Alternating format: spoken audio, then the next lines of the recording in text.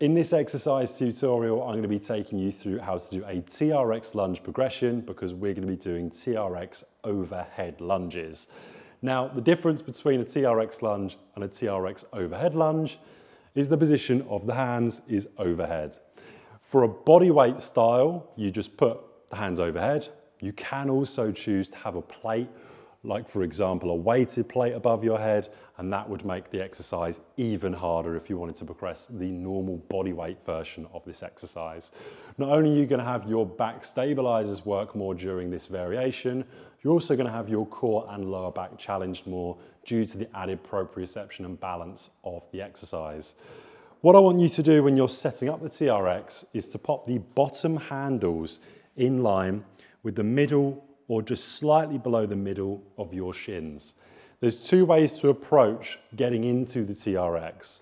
One is to put your foot through one TRX loop. So when I say TRX loop, I mean this part. The other option is to put your foot through both.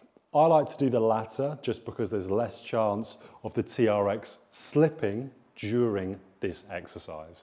So what I'm going to do is I'm going to set these TRX handles up in line with each other. I'm then going to grab the TRX. From here, if you've got something to put your hand, your free hand onto for balance, please do. And you're going to put your foot through both of the TRX handles. Now, here's the bit they don't show you on these tutorial videos, which is the very ungraceful getting into the position part, which consists of hopping forwards until you're in the right position. What I want to feel in this position is I've got my back leg being completely taken by the TRX. I'm pretty much weightless in that back leg. It's freely hanging. From here, because I've actually got my back leg back behind my body, a neutral position for me and my back is actually going to be leaning slightly forwards. And the reason for that is when you come into the TRX lunge, you'll find that your back leg goes further back during the motion. What we're going to do is we're going to try to track this forward leg, the knee of the forward leg, in line with the second toe. That makes sure that the knee doesn't buckle in or come too far out during the exercise.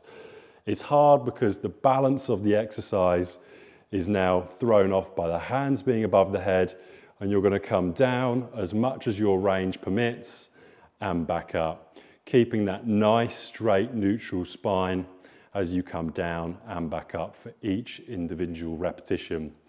Once you've done your repetitions and sets, you would do exactly the same on the opposing side